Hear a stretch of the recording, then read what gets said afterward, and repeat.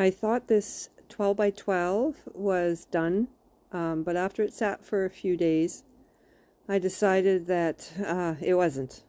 I wanted to add more shapes and some brighter color. So you see here I'm adding it's a mix of an orange and the blue, which is Payne's gray mixed with burnt sienna and a bit of black. And the orange has a mixture of things because my palette's quite a mess right now.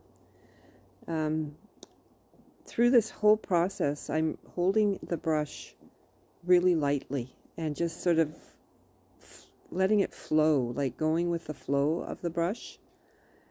And I'm painting wet on wet. Making marks here with a thin paintbrush in the dark blue and just going wherever it leads me.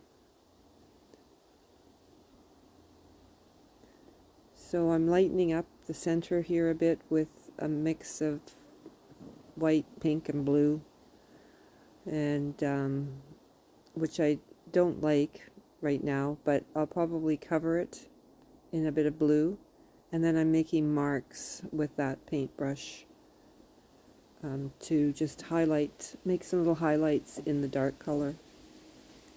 So here I am lightening it up again, and I know that there's a bit of blue in this.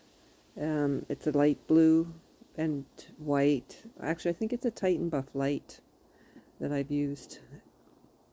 And just, again, holding the brush super lightly, which I tend to do on these smaller pieces, because it allows for, it brings a bit more freedom into the artwork, I find, on the smaller pieces.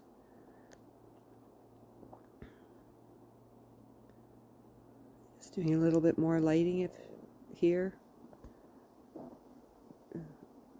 I think I was feeling a little undecisive through this part. Just working on different values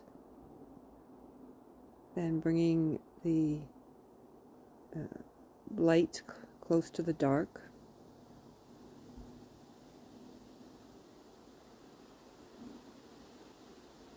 You can see here I'm undecided.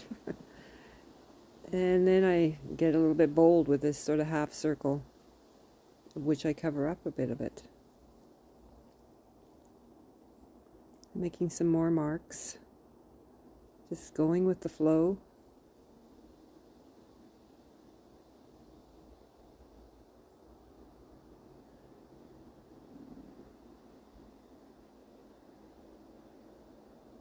Adding a bit more of a really light pink on top. And here I have my Neocolor 1, which I kind of scratched through. And I'm using it's kind of like a scraper, but the handle's missing on this. It just brings through the lower layers when you scrape through wet paint. Back to my Neocolor, which isn't really showing up on here. I don't think you can see it very well, but once the painting dries, I'll go back in with it, because right now it's just scratching.